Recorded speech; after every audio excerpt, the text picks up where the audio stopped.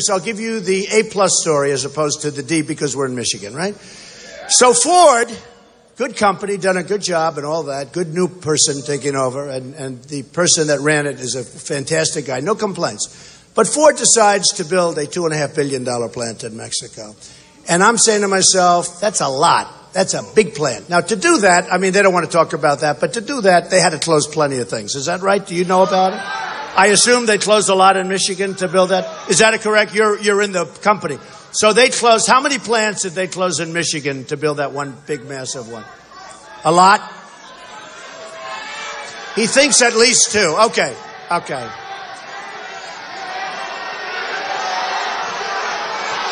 Get out of here. Get out. Out.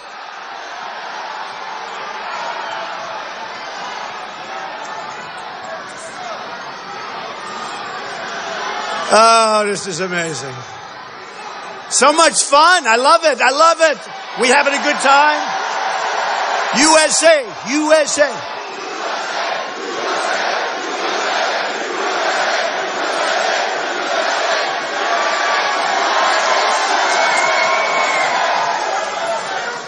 All right, yeah, get him out. Try not to hurt him. If you do, I'll defend you in court. Don't worry about it. You know, one of the things that happened, he wasn't bad, but some of these protesters are really violent people. Now, if we're tough with them, we get criticized. We had one guy in New Hampshire, actually, who was a rough guy, and he was swinging and punching, and he was really going down for the count. And we had a couple of people in the audience who were equally rough, and they took him out. They took him out. No, they took him out. And I'll tell you what, it was really amazing to watch. And, you know, this was a seriously tough cookie. A guy looked like an NFL football player. We had four guys. They jumped at him. They were swinging and swinging. The next day, we got killed in the press. We were too rough. Give me a break. You know? Right? We don't want to be too politically correct anymore, right, folks? So, no, it's very unfair. You know, they're allowed to swing and punch the hell out of people. But if we get a little bit rough in taking them out, oh, we're terrible people. You know, that's the way it is. It's one of the many reasons our country's going to hell. All right. So Ford wants to open a plant. So 2 years ago, they announced they're going to open this massive plant in Mexico. And I'm saying to myself, hey, I was a very good student. I went to the best school, Wharton. You don't have to go to Wharton. You don't have to go to a good school. You don't have to go to school. It's not going to do us any good, okay? It's not. All I know is they're closing, as you say, at least 2 plants. He's a man who works for Ford. But they close plants. Somewhere in the United States, plants are closing because this thing is massive. So they're going to make cars, trucks, and parts, okay? So I'm saying to myself, boy, that's a big deal. Now, in the meantime, Carrier just announced they're going down to Mexico. You saw that? They just announced it.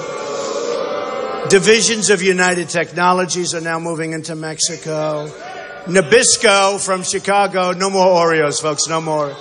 Nabisco is closing their big plant in Chicago. They're moving to Mexico.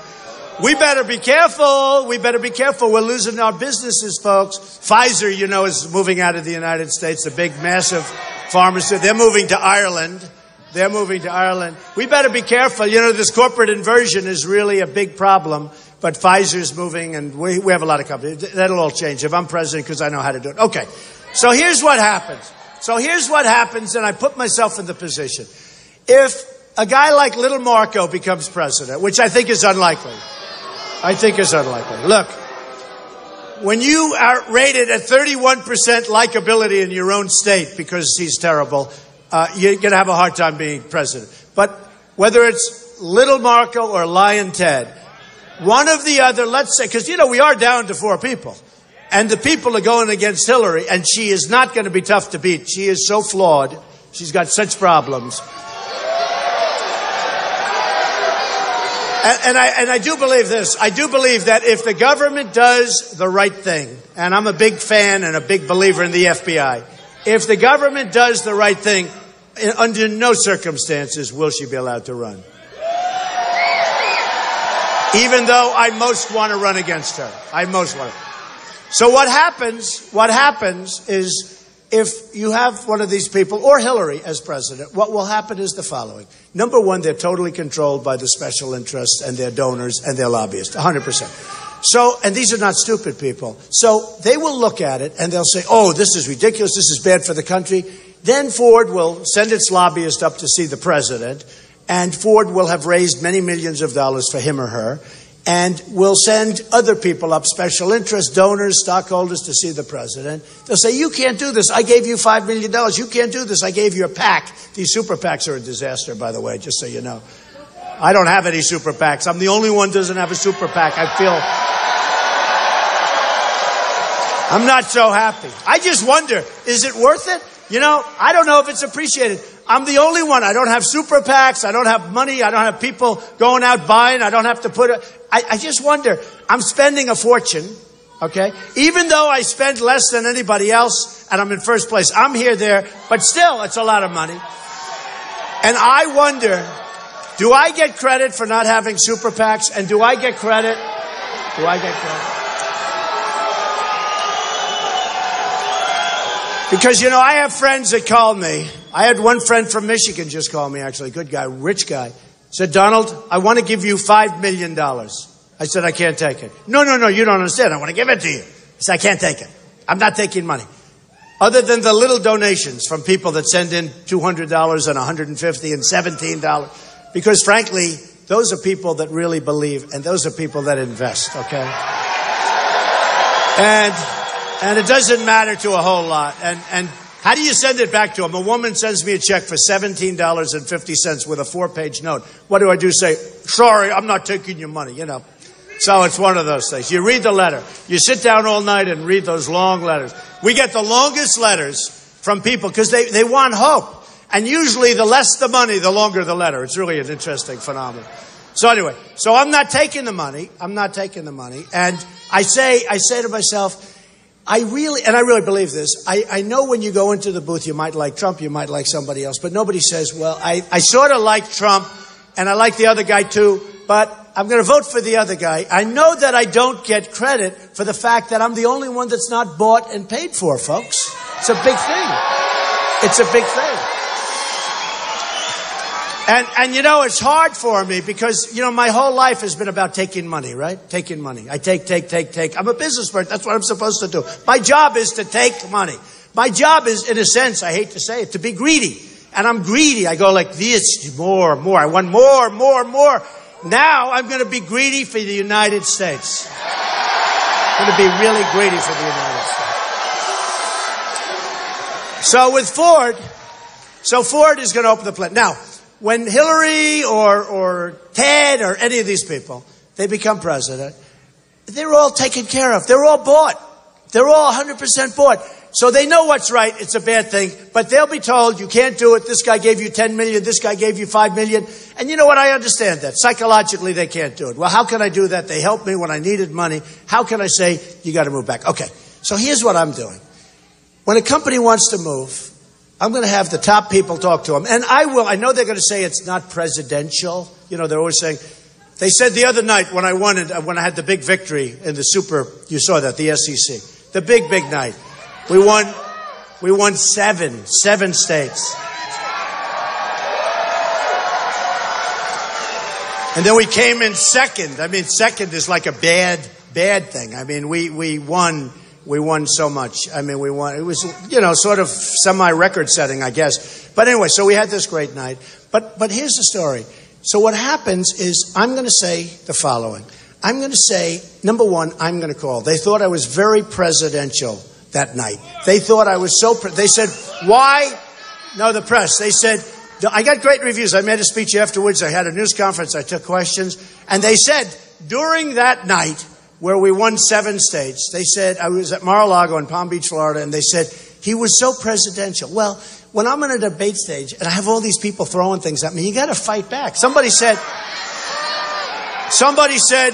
Donald, you're the leader, the prohibitive favorite. Just stand there and take it. I can't do that, right? I can't do. They actually said, be presidential. I said, does that mean that I can't fight? So when little Marco spews his crap about the size of my hands, which are big, the size of my hand. Now he made a thing. He says, well, Donald Trump has, let's see, what can I say? So I looked at him, I said, Marco. No, I just wanted to say, look at that. Those hands can hit a golf ball 285 yards. Right? Those are good, strong. I've never been criticized about the size of my hands before. I'm saying to myself, what's going on here? So anyway, so what do I do? For the rest of my life, I have the curse that I have little hands. Little hands. Take that guy. So I said to my people, so what do? Do I stand back and just take incoming and act presidential? So now I'm president. Donald Trump is a con man. Donald Trump is this. And I'm standing like that. You know what would happen? You know how many people I'd have in this room if I did that? I'd have about 7. I'd have 7. And they would be mostly the protesters that were thrown out. No, we can't take it. That's the problem with our country. Our country takes abuse from everybody and we don't do anything about it. When Vicente Fox gets angry because we are actually telling him that we're going to have a wall and we're going to build a wall and he's going to pay for it, he can't believe that this country is saying this to him. That's why I loved my statement when I said now it got too old. I've just loved it. I don't want to repeat it, but I loved it. Okay, are you ready? So here's what happens. These guys are going to do nothing. You understand that. They're going to do nothing because they are bought and paid for. In fact, you have special lobbyists. It has Marco Rubio on the forehead. It's like stamped. You need Marco Rubio's vote? You call up a certain guy in Washington. You need Ted Cruz's vote, who, by the way, is totally under the ether of the oil companies, which is fine, but that's the way it is. You need Ted Cruz's vote. It says call up so-and-so on K Street. 100% he'll take care of it. He gets his $1 million, $2 million, and you have your vote. You know, it's just the way it works, folks. No good. With me, nobody gave me anything. Nobody gave me. So here's what's going to happen. Here's what's going to happen. Smart people, so they get called and they immediately get turned off by their lobbyists, special interest, and donors. Okay, so that's the end. So Ford will build and by the way, 3 days ago, I'm reading the paper, and because there was no pressure put on Ford, they're now doubling down. Did you see that? They're now going up with more. The $2.5 billion was 2 years ago. I've been talking about this for 2 years. And what a better place to speak than Michigan about this, right? Right? But I've been talking about this Ford plant because it bugged me. I've been talking about Carrier and I've been talking about others, but the Ford plant bugged me because it was so damn big, okay? And because it's the car industry. So what happened is this. They will not do anything, and I think we agree. Now let's assume Donald Trump becomes the president of the United States. No game. Now I'm going to be so presidential. I'll be so presidential that you people will be screaming, loosen up, president, loosen up. They'll be saying, I wish the president would loosen up a little bit. All right, okay. But here's the thing. I have the best businessmen and best businesswomen in the world. Know them all. So what we're doing is this. And we have the greatest business people in this country. So I will have people, but this is too easy. I want to do it myself because I love doing this stuff. Obama likes relaxing and going on vacations. Me, I like working. I really do. I like it. So I want to do it myself. So I have Carl Icahn. I have all of these people. I want to do it myself. So here's what happens. I call up the head of Ford and I say, here's the story. I want you to enjoy your new plant. I hope it goes up on time, on budget, on schedule. I want it to be a beautiful plant, and I hope you produce beautiful cars, trucks, and plants, and I hope you have wonderful labor relations with all of your Mexican employees, okay? But you've hurt the United States because thousands and thousands of people are put out of jobs, and you're sort of leading the way into Mexico because since you've announced, many other people have announced, and the problem is we have very stupid leaders. We have leaders that are very stupid, but now we have a very smart leader. And here is the story. And here's what some of the super conservatives don't like about me, because I'm a free trader, but I'm a really smart trader, right? So I'm going to tell them, sorry, folks, but every car, truck, and part that you make and is shipped into the United States, you are going to pay a 35% tax on it. Okay? You're going to pay it.